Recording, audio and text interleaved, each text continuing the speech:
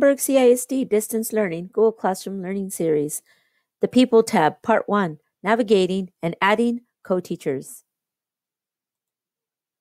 When you sign in to Google Classroom on your dashboard, as you can see, I have 2 classes. I'm going to select the one we've been working with. When you first select it, just as a reminder, you land on your stream. To access the People tab, just move over to People, and you will see a blue line indicating this is a tab that you're actively working on currently.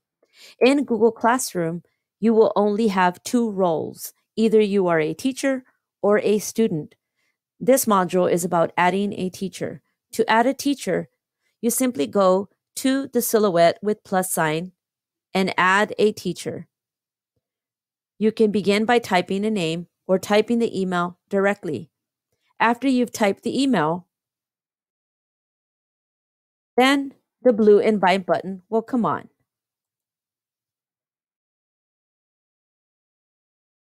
In the People tab, you can add teachers, but there are some class permissions to be aware of. The first one, only the primary teacher can delete a class. The primary teacher can't enroll or be removed from a class. Teachers can't be muted in a class. The primary teacher owns the class Google Drive folder.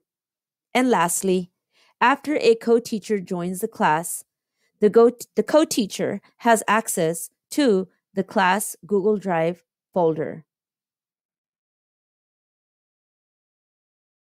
This concludes Module 12, People tab, Part 1, Navigating and Adding Co-Teachers.